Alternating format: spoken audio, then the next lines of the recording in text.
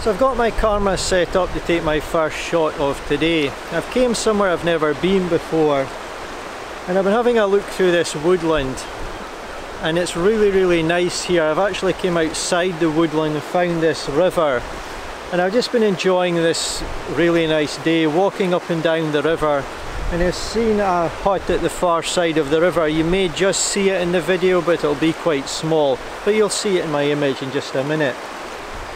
And by positioning myself correctly, I've got a composition that I'm quite pleased with.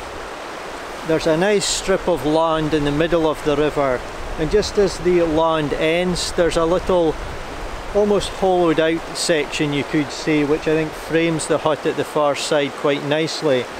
The direction the hut is pointing, the direction of the river bank and the flow of the river all work nicely together.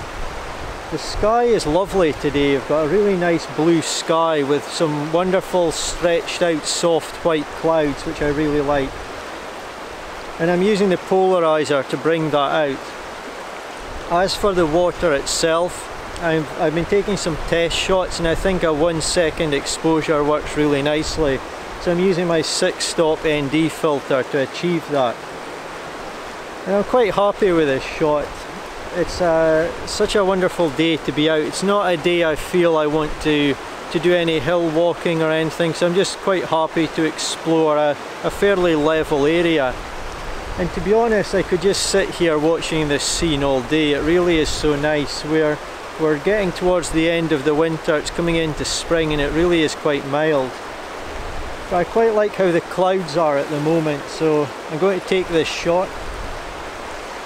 As I think I said, the sun is off to the left, it's lighting the side of the hut, but it could also potentially come into the front of my lens, so I'm going to shield the lens from that. We've got a 1 second exposure set up. I'll check my histogram, and that's all working really nicely. I really like the look of the water with the white stretches on it. It just gives a feeling of motion, but it's still quite soft as well with a 1 second exposure. So quite pleased with this image. I think I'll go off and explore and see if I can find anything else I want to capture.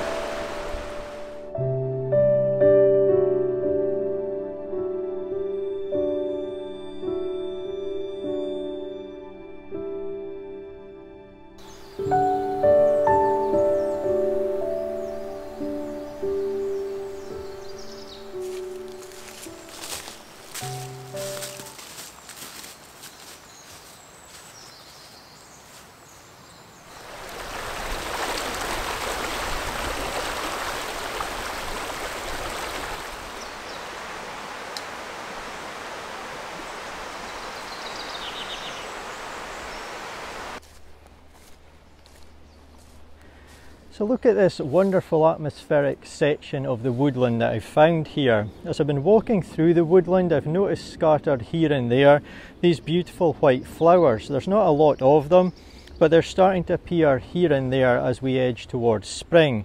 So I've really wanted to capture an image of them, but not just the flowers themselves. Because this woodland has got so much atmosphere, I've wanted to include some of that in my image to tell a story.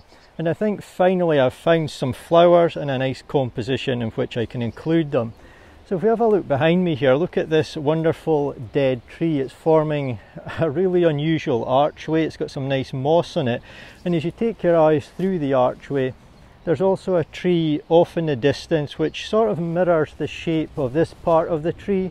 It leans over, it's very similar to this one, and it's got some of the nice vibrant moss on it as well.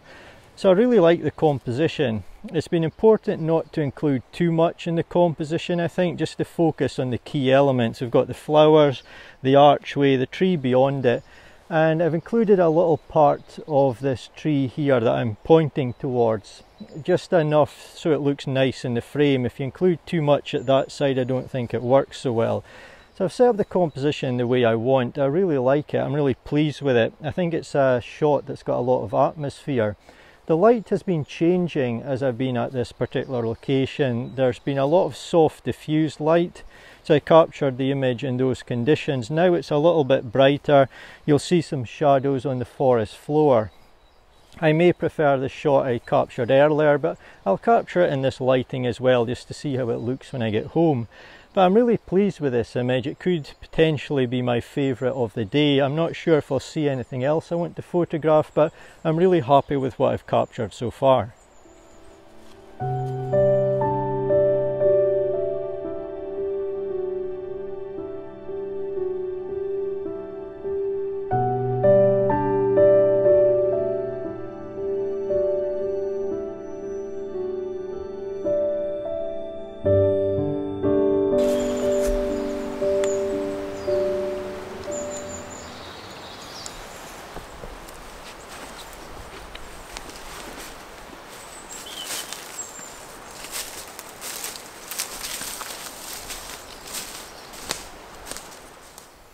So that's going to be it for my photography for today. I've had a tremendous time, I've really enjoyed myself, it's been such a pleasant day to be out, and I've really enjoyed exploring this woodland and river. However, as it gets towards spring, you do need to be a little bit more mindful of the lighting conditions. I think in winter we can get quite used to being able to shoot throughout the whole day and the lighting is generally pretty nice. It's still really nice in spring, but as you get towards midday on a really bright day like it is today, it can be a little bit harsh, a bit more harsh than it is in winter. And that's what I'm finding at the moment. The lighting is no longer ideal. If I waited around for an hour, the sun would start to drop in the sky and it would become nice again, but I'm quite happy with the two images I've captured for today. So thank you so much for watching. I've had a fantastic time. I'm off to get something to eat and I'll hopefully see you in my next vlog. So that's it for this video, but I'm really excited about next week's video. Join me then as I head out in some magical conditions, I give some tips on capturing panoramic images, and I capture what could be one of my favourite images.